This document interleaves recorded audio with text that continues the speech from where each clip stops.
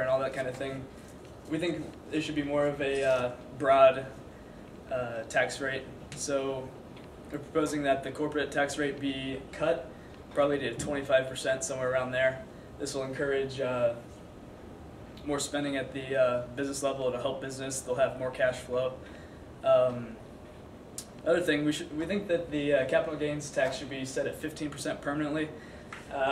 If it were set permanently, investors wouldn't have to worry about that going up because it's ultimately out of their pocket, and raising it to 20% is obviously not going to make them happy. So leave it at 15%. It's just overall better for the economy. The stimulus that we already passed, the over $800 billion, it's based on politics, not on return on investment, and really that's just not smart. It's not spending our money smart. There's lots of pork barrel spending. It's just not good for us. We're not even seeing that. They claim it's for shovel-ready projects. It's not very small percentage of the stimulus is actually being used right at this second. The 28% limit on itemized reductions, obviously, we don't think that's a good thing, and chances are it'll be cut by Congress out of it because I think it's pretty obvious it's not a good thing.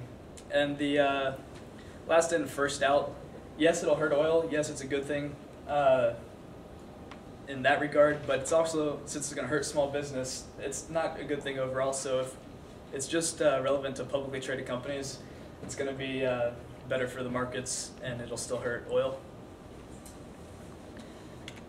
So as for government spending, giving tax credits to the rich or those making more than $250,000, we're not going to see a lot of that because they already have the money that if they're going to spend it, they're going to spend it.